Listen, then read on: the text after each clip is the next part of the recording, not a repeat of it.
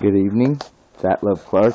We're going to go over some World Watch news from a non-Babylonian Christian perspective with Bible prophecy. Germany to Afghanistan. You're not alone in anti-terror fight. German soldiers wait near a cargo plane in Kabul, Afghanistan. Okay, they're waiting. Germany to Afghanistan. You're not alone in an anti-terror fight. The Germans and the Afghans are old friends whose friendship has no end.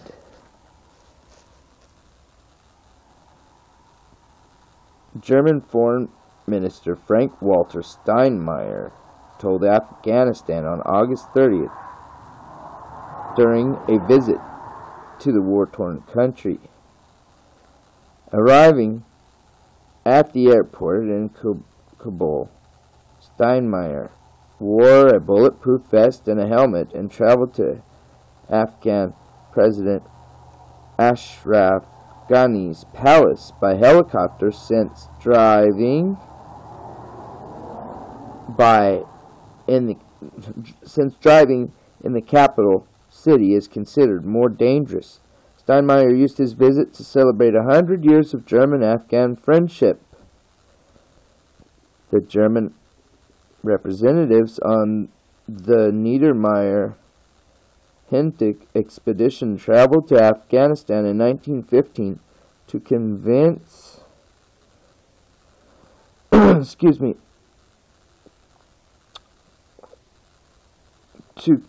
the German representatives on the Niedermeyer-Hindig expedition traveled to Afghanistan in 1915 to convince the Afghans to support Germany in World War I.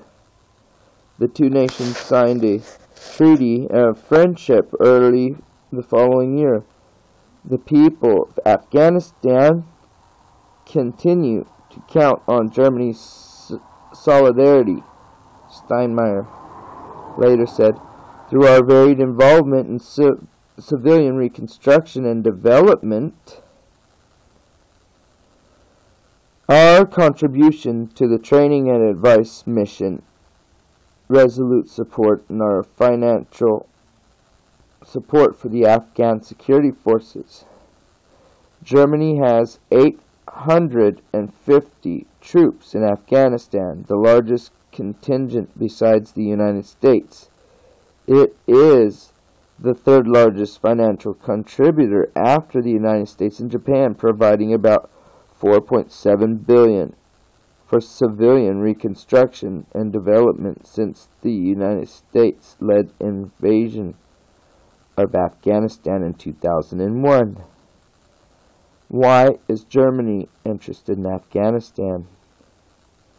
Look on the far side of Iran, Trumpet editor Chief Gerald Flurry wrote, 2013, and you see 4,400 German soldiers staying in its eastern neighbor, Afghanistan, even while American troops pull out. Washington is eager to get out, but Berlin has something else in mind. Germany has surrounded Iran and radical Islam, just as God prophesied it would. Soon that whirlwind is going to start rotating and whirling against the king of the south like a well-armed, probably nuclear-armed vortex. Read the full article, The Whirlwind Prophecy, at trumpet.com/go/10678. Now here we go. South China Sea belongs to China. Chinese Vice Minister,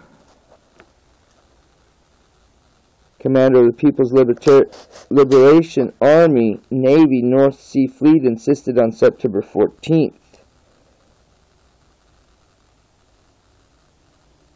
that the South China Sea belongs exclusively to China. Okay? The South China Sea, as the name indicates, is a sea area that belongs to China, and the sea from the Han Dynasty a long time ago, where the Chinese people have been working and producing from the sea. He said at the first Sea Lord Rusi International Sea Power Conference in London. Yuan's statement came in response to criticism about China's land reclamation activities in South China Sea. With this ongoing project, China is building artificial islands in disputed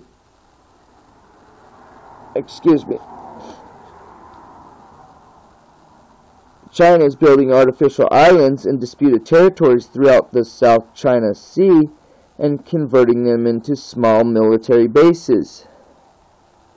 China's land reclamation project has fueled tensions in Asia, which have contributed to a region-wide arms buildup. UN's emphatic comments indicate that those tensions will not soon subside. Okay, so that's what's going on in South China Sea. United Europe to Britain. Get on board or get out. Europe must integrate much more closely, and Britain must either join in or leave. French President François Hollande said on October 7th, speaking in a rare joint appearance before the European Parliament with German Chancellor Angela Merkel. Hollande laid out his vision of what amounts to be a European superstate. We need to keep our eyes on the long term for the federation of nation-states, which must remain our horizon, he said. He called for Europe to form a common defense policy and coast guard, a joint asylum system, and new Eurozone institutions. Reacting to criticism of the European integration from the United Kingdom, Independence Party leader Nigel Farage, Hollande said, If we don't want to strengthen Europe, then there's only one road. The only road for those. Here's a train. I live in a train town. If we don't want to strengthen Europe, then there's only one road. The only road for those who are not convinced of Europe is to leave Europe.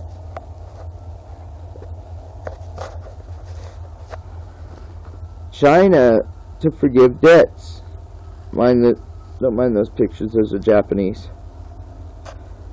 China to forgive debts of least developed nations.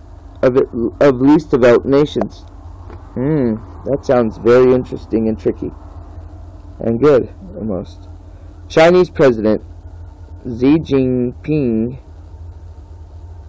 or Chinese President Xi Jinping, said on September 26th that Beijing would forgive debts owed to China by the world's least developed nations and will give billions of dollars to poor nations to hasten their development. Wow, they're doing exactly what America should be doing. Or the way that they act like their politics go is what they should be doing, but they're not doing that. Of course they're not doing that. China's looking out for China, and they're smarter than America in this regard. Excuse me, sorry to interrupt. Addressing a United Nations Summit on Development Goals, Xi said China also plans to assist in no fewer than 600 overseas projects in the next 5 years to solve various global challenges, including the recent refugee crisis in Europe, The fundamental solution lies in seeking peace and realizing development. As I said, only the development can eliminate the causes of the conflicts. Analysts say the moves help China to deflect criticism regarding its heavy and often exploitative trade with developing nations in Africa and elsewhere. It will also help China to bolster its influence in resource-rich regions. The strategy is also designed to portray the emerging Chinese superpower as a more generous alternative to the United States. Wasn't that interesting? My wife is having dreams about China coming and torturing our poor daughter. Crazy, crazy, crazy. Let's move on. I think we got a little minute.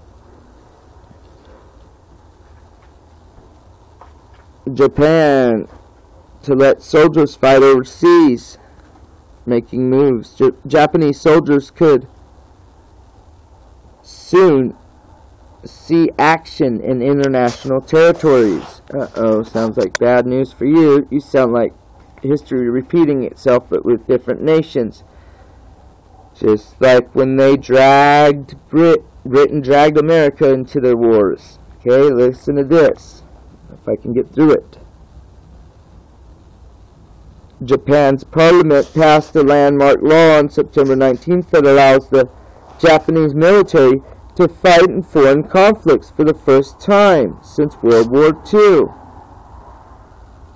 Before this law, Japan's military was constitutionally forbidden to take part in any actions and not related to the direct defense of Japanese territory.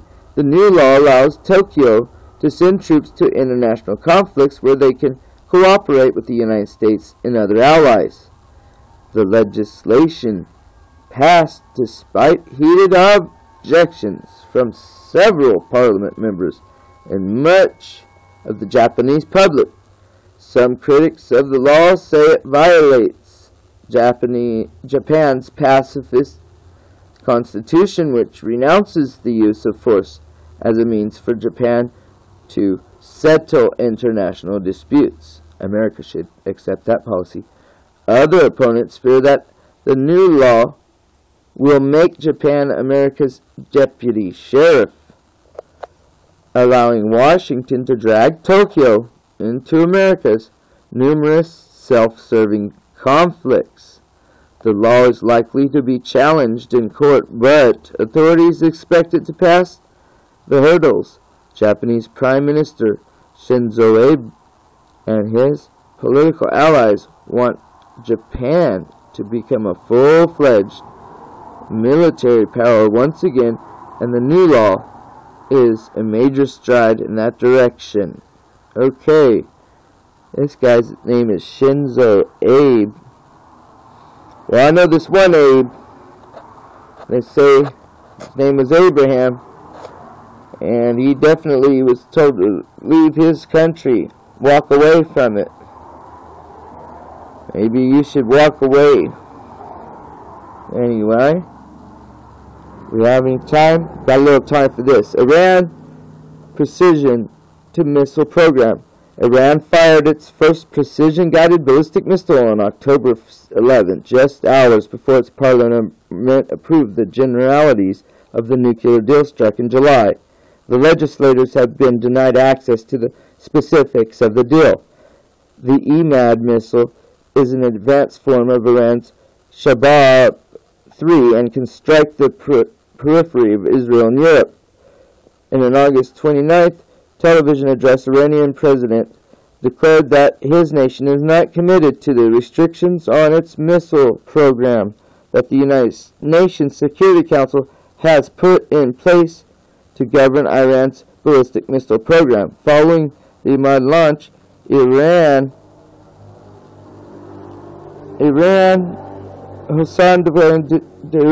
stated his nation's late intent to ignore the UN resolution. We don't ask permission from anyone to strengthen our defense and missile capabilities.